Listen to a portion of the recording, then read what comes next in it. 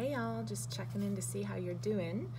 Here's our zones of regulation chart. We have the blue zone, which means you might be feeling a little sad, sick, tired, bored, moving slowly.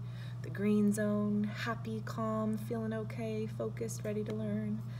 Yellow zone, frustrated, worried, silly, wiggly, excited, loss of some control. Or the red zone, mad, angry, terrified, yelling, hitting, elated, out of control.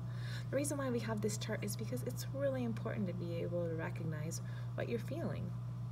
And the colors can help us.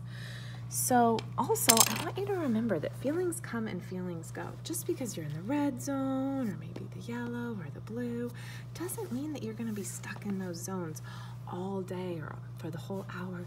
Feelings come and feelings go, so you can have one feeling 1 minute, let go of it, and return to the green zone at any moment or time.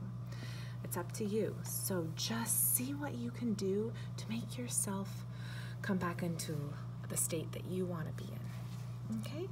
Remember, yellow zone's a great one for being outside and playing.